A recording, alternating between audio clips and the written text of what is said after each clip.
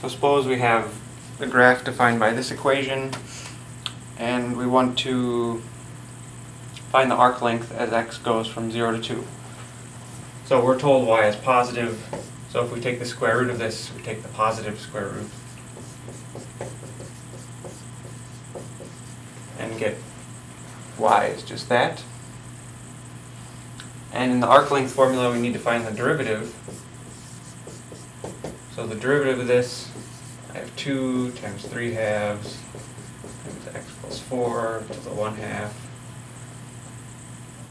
which is just that. Now the formula for arc length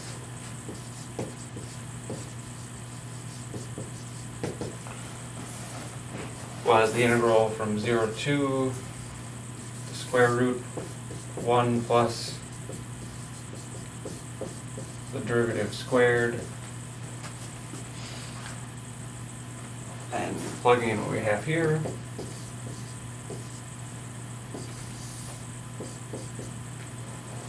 we get 9 times x plus 4. The square root gets squared, so we just have x plus 4.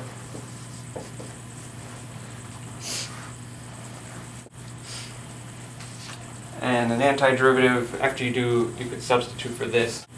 An antiderivative, well, this is to the 1 half, so I add 1 to that and divide by that to get a 2/3 in front.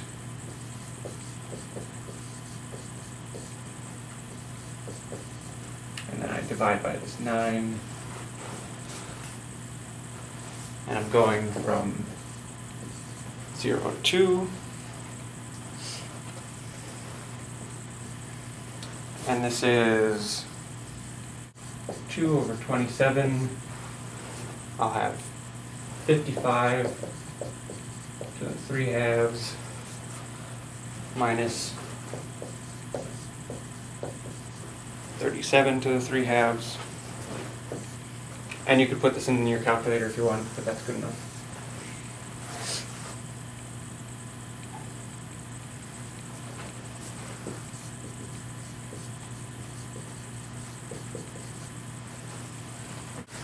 Now let's figure out the arc length of this as x goes from 0 to pi over 3.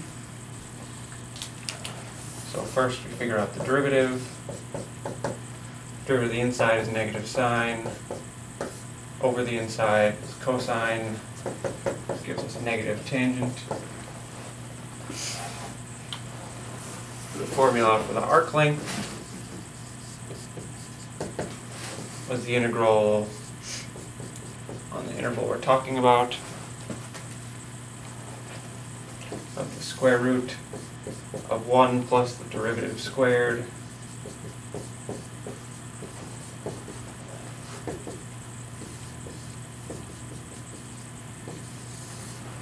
the derivative squared is just tangent squared, and this should look like an identity to you because this is secant squared x. Secant is positive on the interval we're talking about, so the square root of this squared is the original thing. We don't have to introduce an absolute value.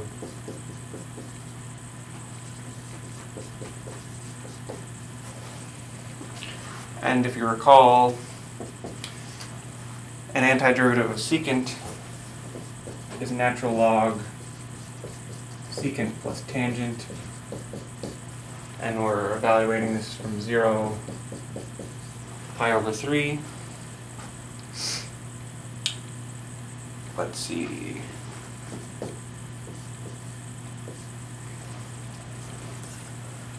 Secant of pi over 3 is just 2.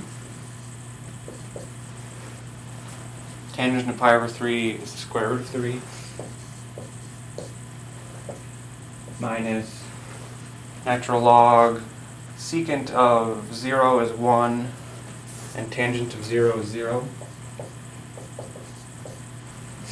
So the bottom is just natural log of 1, which is 0.